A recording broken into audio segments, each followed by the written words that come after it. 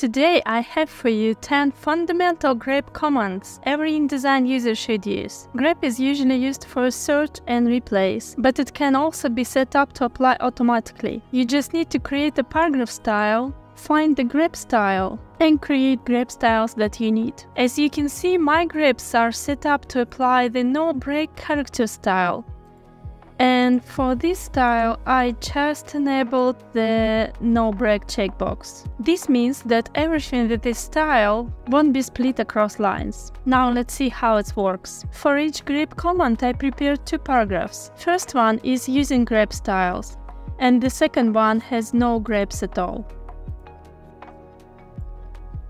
So the first GREP command looks for single letter words like I and A, followed by a space, and ensure they stay with the next word. As you can see on the second paragraph, the A left at the end of the line. The second GREP command keeps an end dash with the word preceding it. As you can see on the second paragraph, the end dash jumped to the next line. And GREP number 3 keeps short words with the following word. This means that all 2-letter words will jump to the next line. As you can see on the second paragraph, in and B, they left at the end of the line. And there is no specific rule in English about it, but I believe they should not be left at the end of the line. It disrupts the flow of reading and it looks bad. The next GREP helps to avoid single words on the line. It helps make layout more pleasant. And the GREP number 5 prevents line breaks after titles, like Mr. Smith.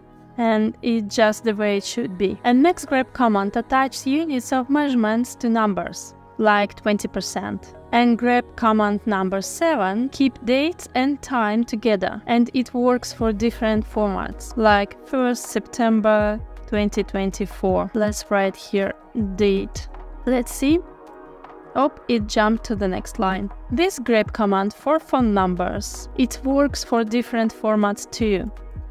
Number 010121110, and it jumped. And if I change the paragraph style, it will look like this. And this GREP command for websites, it keeps website URL together, and the last GREP for email addresses, just to keep them together too. And that's it. I recommend to use these GREP styles to create more professional layouts, and you can download this PDF file. I left a link in the description. I hope you find this video helpful. Don't forget to hit subscribe, ask any questions in the comments, and I'll see you next time.